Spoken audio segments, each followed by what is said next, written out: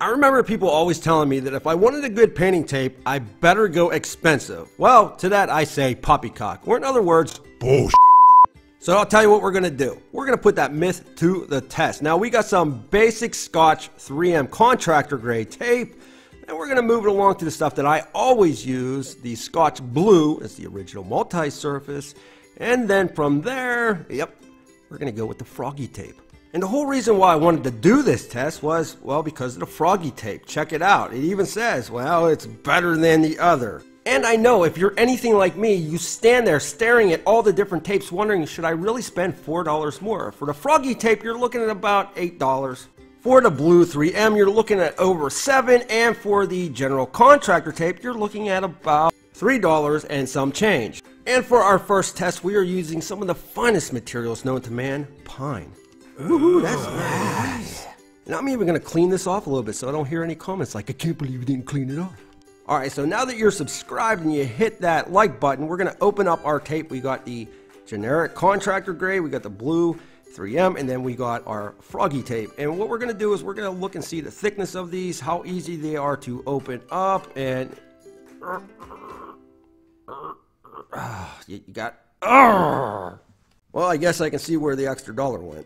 Alright, so let's open up our froggy tape first. Now, I have no nails. I know this. I hear it in every comment section. I appreciate your concern, but I chew my nails. But that being said, not that hard to open. It's actually pretty easy, but it's really thin. You're probably only looking at like 2/1000ths of an inch thick on this stuff, and you can definitely feel it in your hands.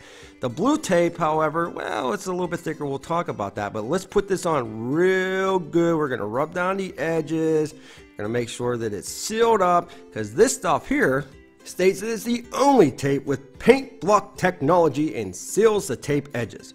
Really? Well, we'll see about that, froggy tape. But let's move it over to the 3M Blue. Now, definitely a thicker consistency on this tape. Definitely more rugged if you were in an area which, you know, takes a lot of abuse, people are walking up against things or whatever. This will hold up a lot better, I think, than any other tape that we have here. But we're going to rub down those edges to make sure we get her all the way down, because if not, I know I'll get a comment saying, I can't believe you didn't rub down those edges. And now that you hit that bell notification, well, what the crap is this? Seriously, no nails. So a little frustrating here, so I'm just going to take my recip saw blade and gently got it. Now it's definitely thinner like the froggy tape, right? It's not as thick and robust as the 3M Blue, but we're going to put it down on there like so, and we're going to rub in those edges, because again, well, you know. Now, once we have this down, right, we're going to run the first test, and we're going to use a stain. And what's cool about this stain is it's almost like an oil base, right?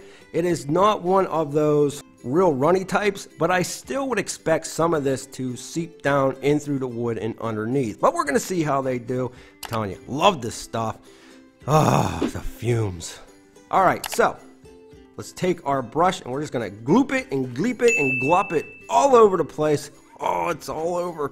And I guess we'll see what happens. We're going to go both ways. We're going to go that way and this way, and we're going to go that way and this way and this way and that way, and really want to put this stuff to the test. Now, yeah, you probably wouldn't use tape when you're doing stain, but again, because this stuff is like a shoe polish, I'm hoping it holds up, and I don't see why it shouldn't.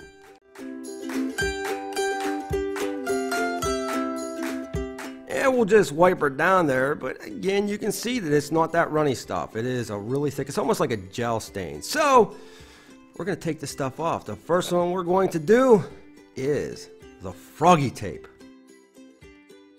Now, I will show you all a closer view, but let's go with the 3M generic, and then let's go the 3M Blue, the stuff that I usually get. Now, if you look at this here, you can definitely tell on the froggy tape that is seeped over. And not just a little bit, a pretty good amount. Now, I don't have anything to do with any of these tapes. Of course, I bought them with my own money, blah, blah, blah, blah, blah, blah, blah. I just never been a fan of the frog tape. I just never was.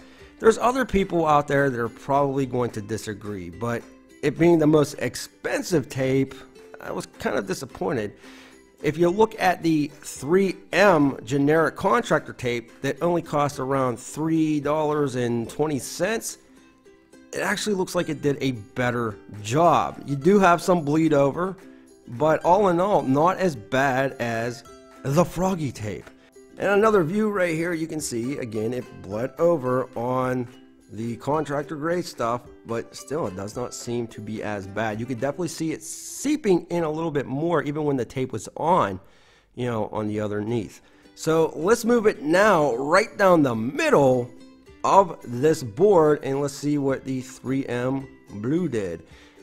A lot better, definitely a lot cleaner. Up on top there are a couple parts that I'm going to show you right here, but all in all, if you're asking me, and there you go, it bled over in a couple larger areas, but all in all, definitely a cleaner line compared to all three of these. So right now, if you ask me, I'm going to say the 3M blue wins it. The Froggy tape, the most expensive, did the worst. The contractor grade for the $3 really didn't do all that bad, but we're going to move it on now to the paint. And that's really what you want to see, right? Because that's what we're using this for, paint. So we got some MDF. We're going to try to use a different material here, and we're going to do the exact same thing. We're going to lay our tape out, and we're just going to gleep it and glop it and sloop it and slop it all over the place and see what it does. Now this red paint here, it is pretty thick. It's a good paint, man. Good stuff. You know, Bear paint, never had an issue with it. Again, we're going to gleep and glop. And we're going to go down this way, we're going to go that way. And, you know, when you're painting, let's be honest, you're not the neatest person in the world. I'm not the neatest person in the world. The reason you're putting tape down there is so you don't have to be the neatest person in the world. But at the same time, you want your projects to look neat, like they're actually professional, right? So now that we're getting that paint on there, we're going to heat this up because I'm sure somebody's going to say in the comment section, well, that stain wasn't dried 100% and, you know, blah, blah, blah, blah, blah. So what we're going to do is we're going to let this sit for about an hour, let it dry up, and then we're going to come out, we're going to take that tape off, and oh, look at that, the paint is dried already. And now we're just going to rip the tape off. Now I'm curious to know who you think is going to win this. So before we actually conduct this test, leave a comment in the comment section below, see if you're right. All right, so there's the Froggy tape, gone.